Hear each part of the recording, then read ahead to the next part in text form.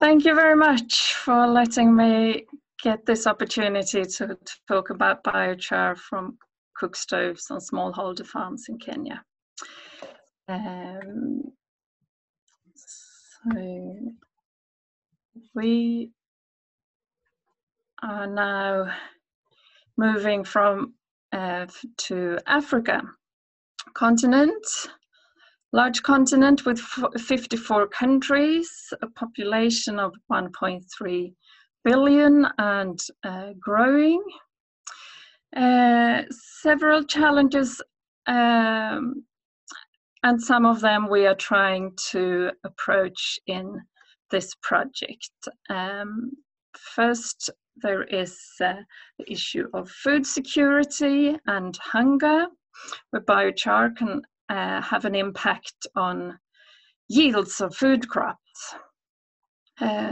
Second one is affordable and clean energy, which is a challenge for large populations in Africa, and our focus is on cooking food.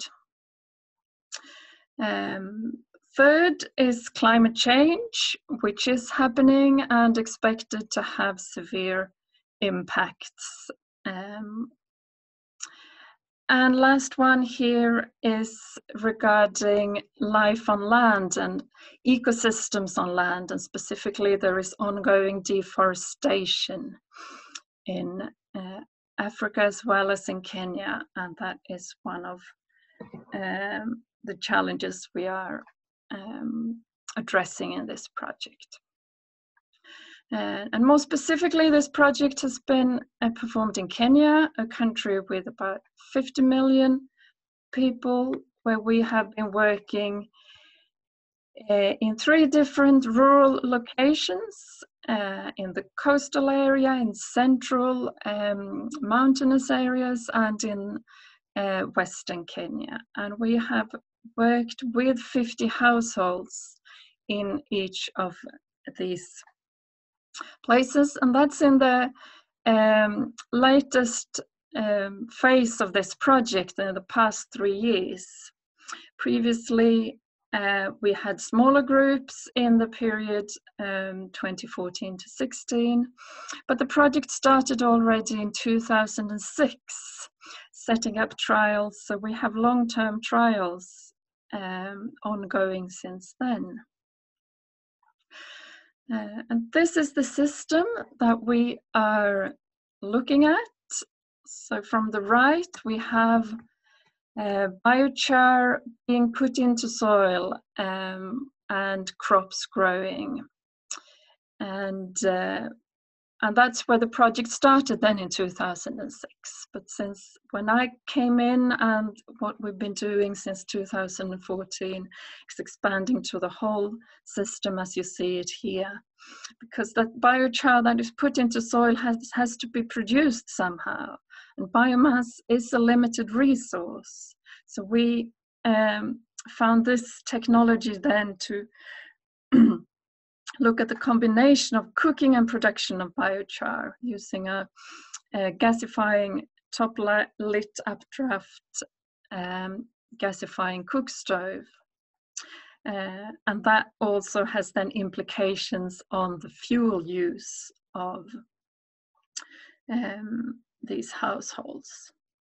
But the biochar that is produced is not only possible to use in agriculture. Using charcoal as a fuel is well-established practice, and there is a potential competition here between use as a fuel and use in soils.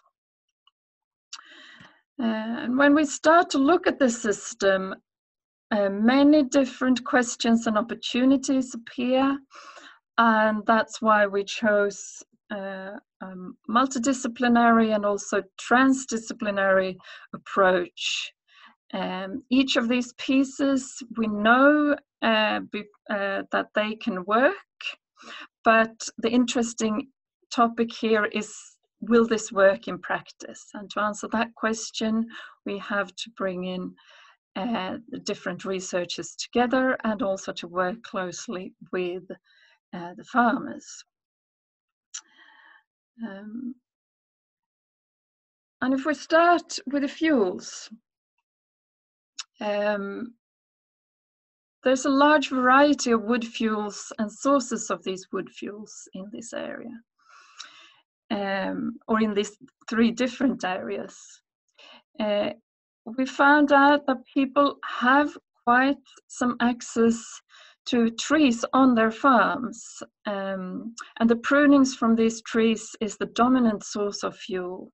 But for very few people, it's the only source of fuel. So they use their on-farm fuel, but also other fuels.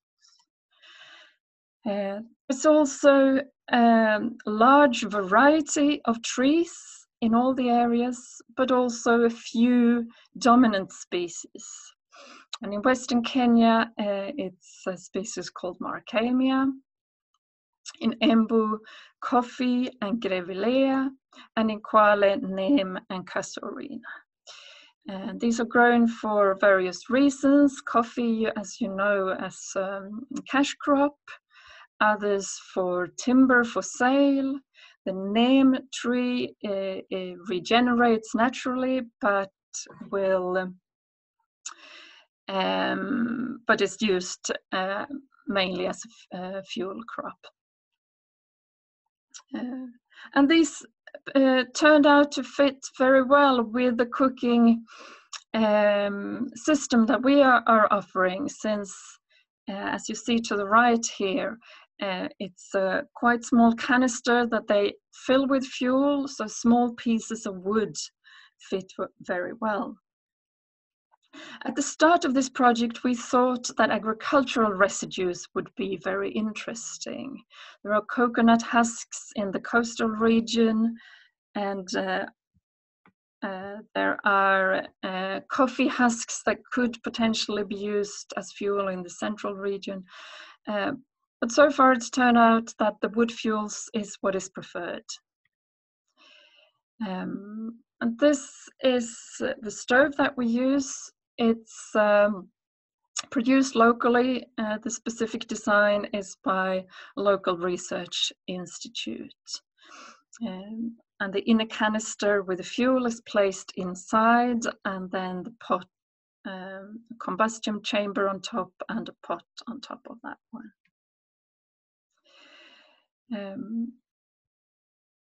And this does save fuel, about 30% reduction in fuel. Fuel use if the gasifier is, if the char is seen as a fuel, a bit less when we prioritize using that char as biochar in soils.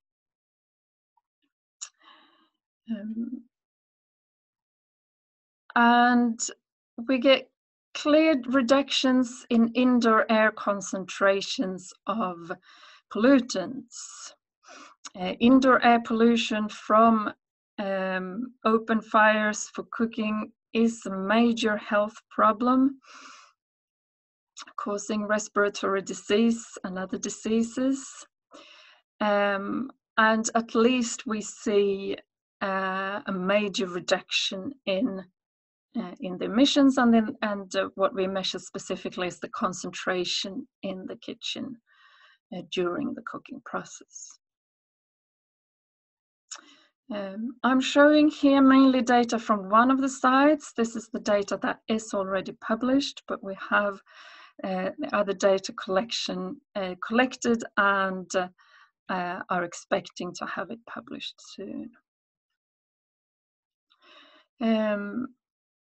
Biochar is being produced at about 200 grams per meal that is cooked, and we get a yield of about 17% of the fuel mass.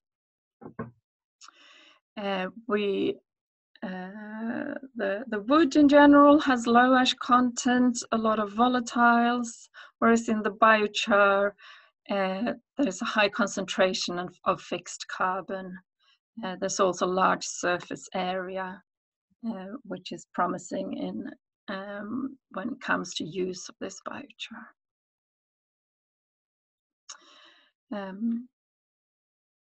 And we have not just measured what is going on, we measured in detail in half of the household, fuel use and emissions.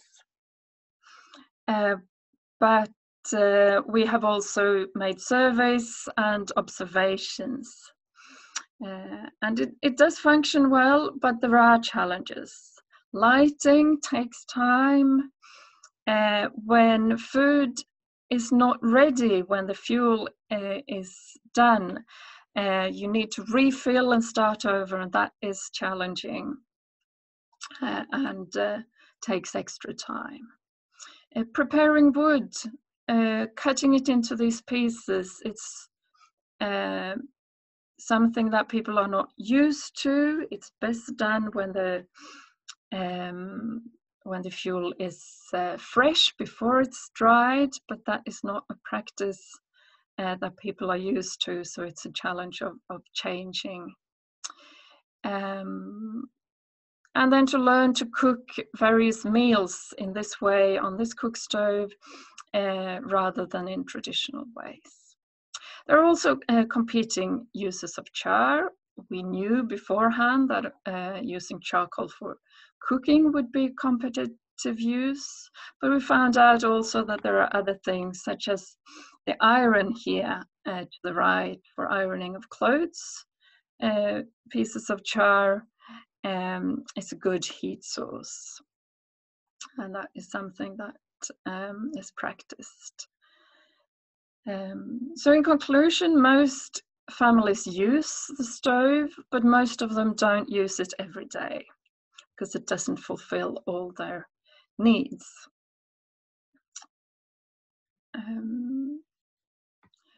Then moving over to the use of the biochar in soils.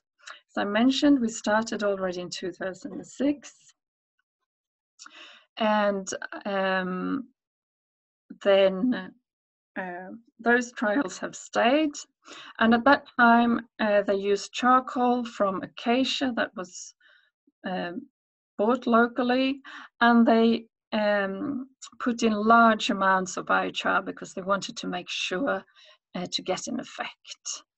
So 100 tons per hectare. And then when we started the second phase, we wanted to see how does this work with lower doses of biochar. So 1, 5, and 10 tons per hectare was used, and then we used biochar produced from locally available waste.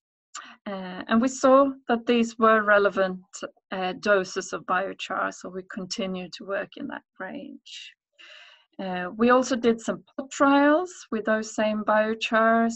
The intention was to look at the effects on different soils. We didn't get that much interesting results, so I'm not showing that. What I will describe a bit more is the participatory trials that we have been doing in the past 2 to 3 years with these farmers, with the biochar that they produce themselves in their cook stove, growing maize and kale for 2 seasons. But first, some results from the long-term trials. And these were set up and with control, with nothing added, with one set where only biochar, one with only fertilizer, and one with biochar in addition to the fertilizer. And as you can see in all of them, we get more higher yields, highest yields with biochar in combination with fertilizer. Fertilizer only is a bit higher than biochar only, but biochar only is also significantly higher than the control. And what we're showing here is the average yield over all seasons. There's a crop rotation of maize and soybean.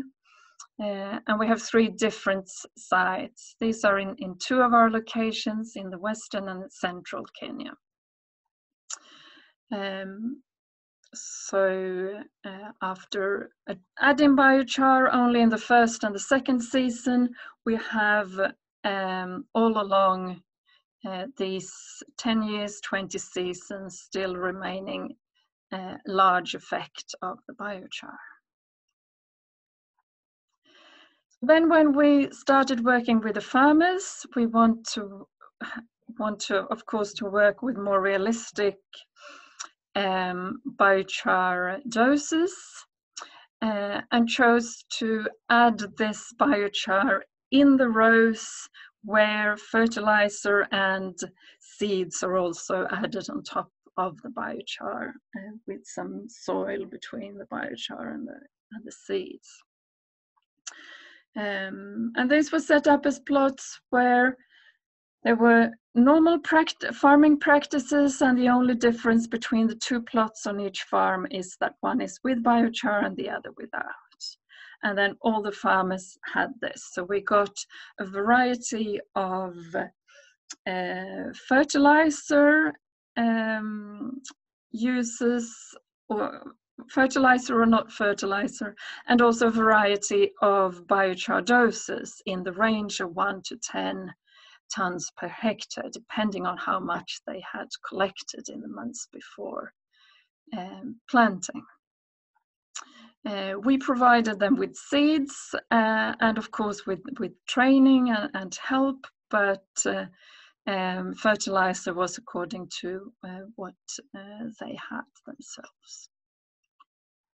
And in short, the results are that we get significant yield increases in all sites and all seasons, often very high increases, and we get a linear effect of biochar dose. So with more biochar, the more biochar, the higher the yield.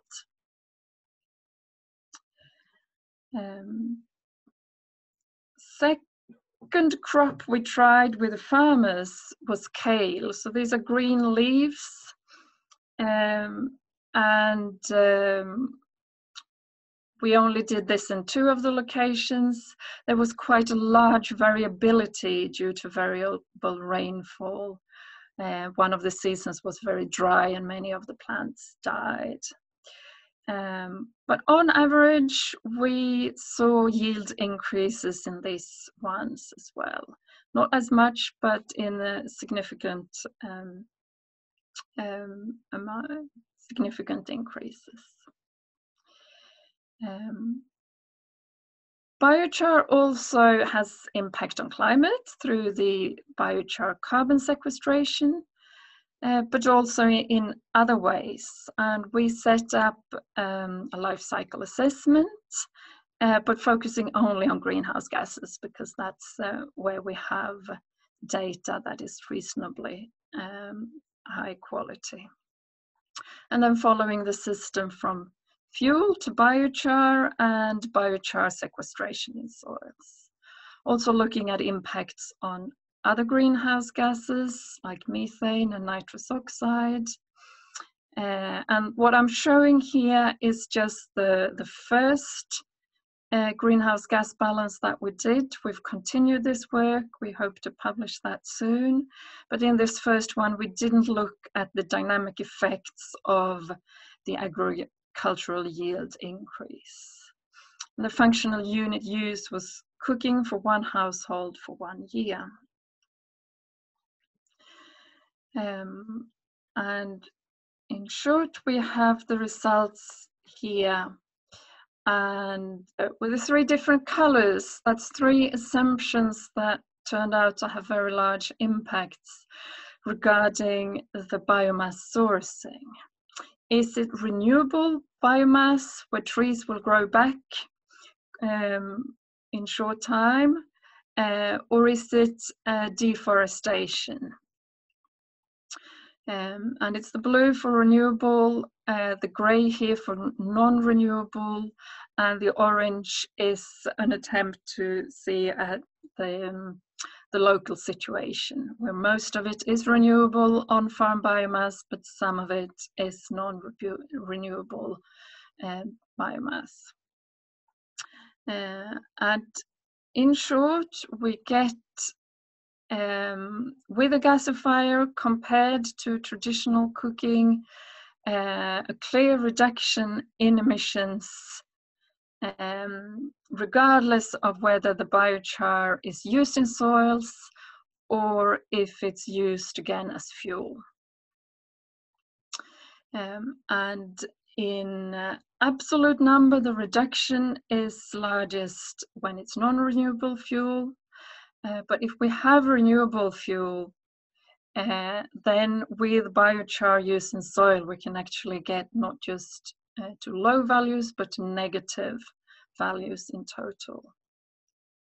So then the carbon sequestration in the biochar more than balances all the other emissions in the system.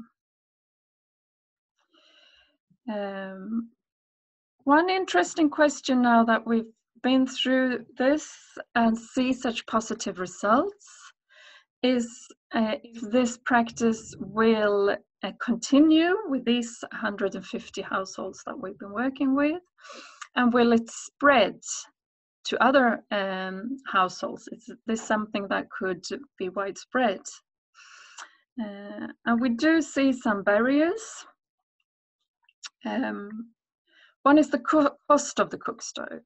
We excluded that from our research. So our users have been given the cook stove. But informally, what we have been trying to find out, it seems that the cost of the cook stove as it is now, it's not yet in large-scale production. It seems to be a bit too high for the general rural household. To learn to use the cook stove is a bit of handling, and we've done training, and we also did follow-up, informing the households and helping them with problems they had, and we think that's necessary. You can't just give people a cook stove and expect it to function without training. But even if you've learned to use the cook stove, there are some hurdles to sustained use of the cook stove. One of them is fuel preparation, as I mentioned, that the fuel has to fit into the canister.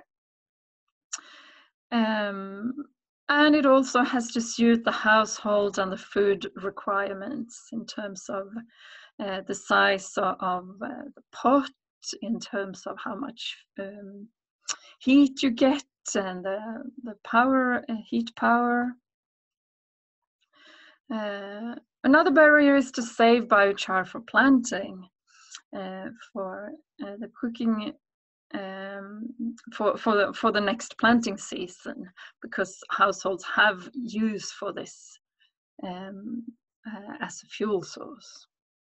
So there has to be enough drive to actually save it. We do see some opportunities that we haven't explored, and that's why I chose this photo here, because we only looked at 2 crops, but there are many opportunities for better biochar in soils. And this lady here, she showed us her invention. In this bag, she has put soil with animal manure and biochar, and then she's growing green leaves that are grown locally for food. So that's a quite different growing system, but for biochar uptake, finding the good uses that can give good nutrition for the family, or even improve crops that can be sold and give cash income, could be a barrier, an opportunity to overcome barriers and to get more biochar use in soils, and also to give more incentive to actually use the cook stove. So then the cookstoves design, it's not perfect, it's not finished, it's possible to improve it. It's also possible to have other cookstove designs. We picked this one because it seemed interesting, but of course it's possible to look at different designs and compare them with the same uses. So for conclusions, biochar production in cookstoves can provide multiple benefits. Reduced fuel use, reduced indoor air pollution, less drudgery for women in collecting fuels, increased crop yields. If the biomass fuel is non-renewable, there can be quite large greenhouse gas emission reductions. And if there is renewable fuel, it's possible to get net negative greenhouse gas emissions. We have made quite some publications from this project, but there are also more coming. And I really want to thank all the people that have been involved. Quite a large research team of researchers in Kenya and from Sweden with a wide range of specializations. Without the farmers, we could have done nothing in this project, so we're really grateful to them. Also to the Research Institute that has developed the cookstove, to all our students that have been in the field, and our funding agencies. So that's where I would like to end. Say thank you for listening, and I look forward to your questions. Thank you very much, Cecilia. Really interesting project and really long term, I have to say. And you already got a couple of questions. Starting from myself. So I was wondering, you mentioned that one of the problems is that either the full preparation, the wood fuel preparation is an issue, or that you don't have enough of it. So have you thought, or is there a reason why not using a more centralized version of preparing the biochar and then distributing it for cooking and for agriculture, so that people don't cook with the wood but use some kind of a shared process unit? You still need to have a biomass source. Yeah. And I don't see that there is plenty of biomass available. Of course, there are certain interesting opportunities. We see that when they grow coffee husks. When they grow coffee, the coffee beans are taken away to a processing unit, and then the husks are brought back in bags to the households. And to have a central unit where these are pyrolyzed into biochar before being brought back, that could definitely be an opportunity. But we think that on-farm biomass is an interesting biomass source, and to use that more efficiently is an important way forward. But yes, when there is opportunities for larger and more centralized, that can of course be good as well. So let's go get on to the questions from the audience. Where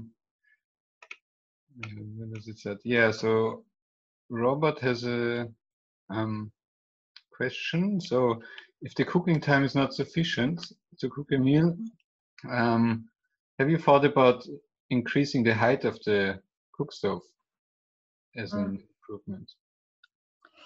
Yes, there are a few different designs of this, and we've been in touch with the Institute. So that is an option, to have a larger version, yes. But what we did that was even more practical solution, now that we had given them these cookstoves, was to give them a second inner canister. so that you can fill that one with fuel while the first one is cooking, and even light it before the other one turns out. So then it's easier to change over and to have a longer cooking period.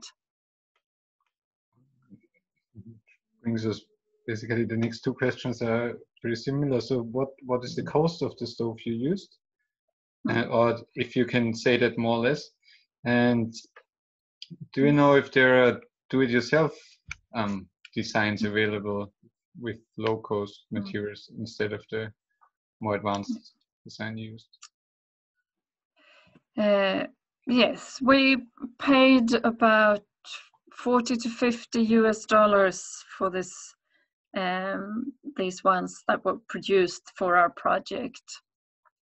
I don't know what it would cost if it was done in a more large-scale production. And there are other designs of similar that are made from steel cans. They will, of course, not be as durable, but can be done at much lower cost. Next question was from Trevor Richards about, could cooperative composting be an option? So sharing biomass and waste resources to reduce fertilizer costs? I didn't say cooperative cost sharing. Was that the question?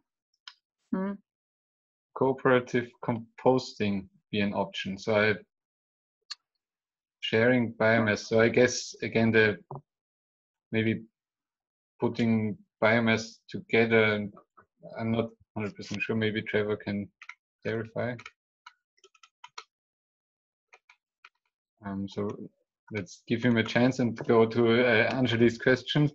So maybe we get a clarification. Would you be able to comment on the biochar characteristics for the same feedstock? Were they almost in a similar range across households? This was the first. The biochar characteristics. Yes, in what we have analyzed in the lab, we get very similar characteristics in the basic energy content, fixed carbon, and ash content, and pH in the same range. They use different wood fuels, often a combination of different types of wood that they have found fit well together. But in terms of visual, it's quite mixed how much ash they actually have together with the biochar, if it's just all black or if it's gone grey. The second part of this question is actually, do you have more information on the process residence time, the quenching process, and any potential of PAHs that might be used? Yes, for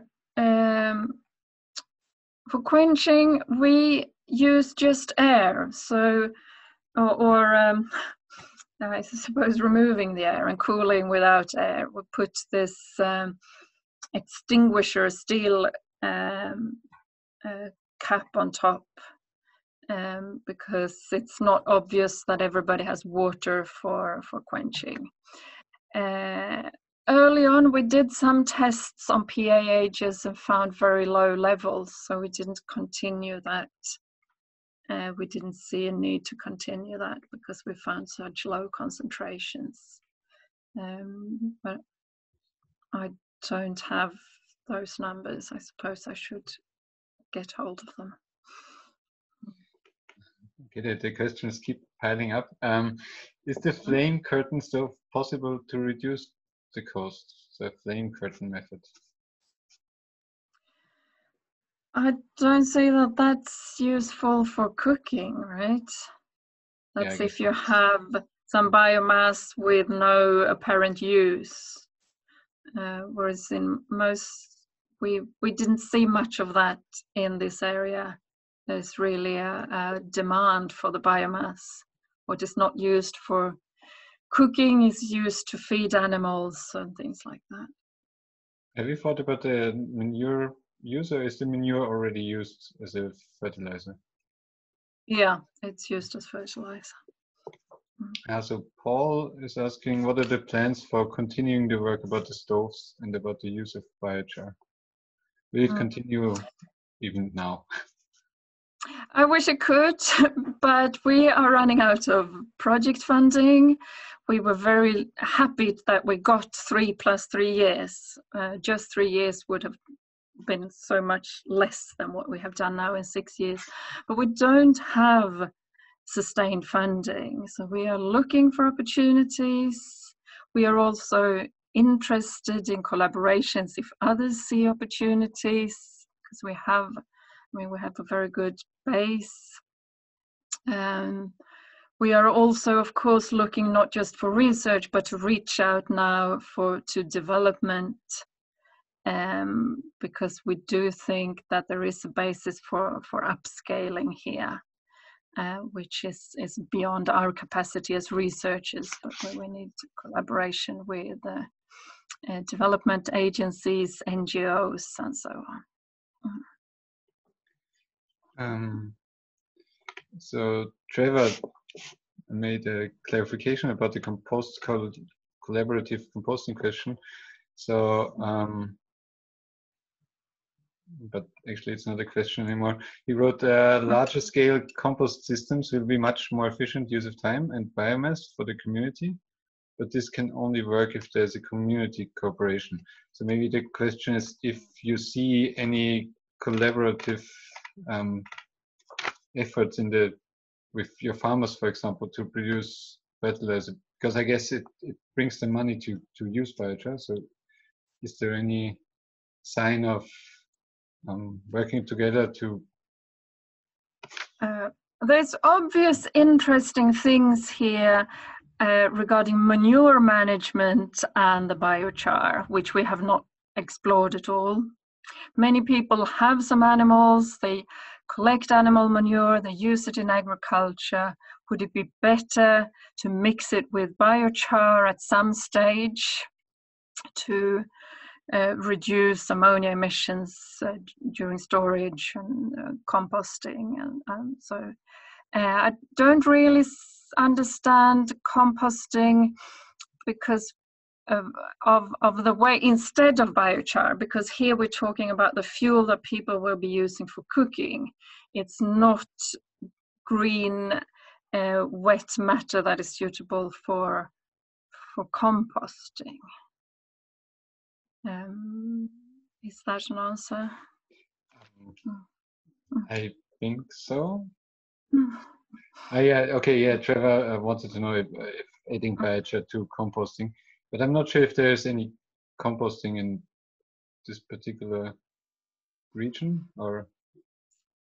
I'm not sure. I mean, what I saw was animal management and manure, and it seemed to me that the kind of waste that you could be composting would be used as animal feed. So I didn't see any compost piles lying around, but it's something that we had in mind when we started, but we couldn't fit that into the project, unfortunately, because manure management, nutrient management on farms, and the potential role of biochar composting here is very interesting, and I'm sure there's room for improvement. And then one last question from Robert. Was the biochar effect on crop growth mainly due to the ash content, or do we have an idea of what was the reason behind the crop yield? Yeah, we had several hypotheses, or should I say the soil scientists in the project, but what remains now as our main hypothesis is water holding capacity and nutrient holding capacity. because it's rain-fed agriculture in a tropical climate, so it dries out between rains during the growing season, and with biochar, keeping a bit more moisture in the soil seems to be an important effect. And that is also due to the reason that we don't see differences between soils and different biochar qualities. It's fairly equal, even though one of the 3 sites has high pH soils and the other 2 have very acidic soils, and still we didn't get big difference. That's why we think it's not the ash, not specific chemical compounds, but rather this water holding capacity and nutrient holding capacity. Okay, I think that was a lot of questions. Thank you again very much, Cecilia. Really nice presentation, and I hope that you can continue with the project in some form and you get some funding from somewhere. Thank you very much.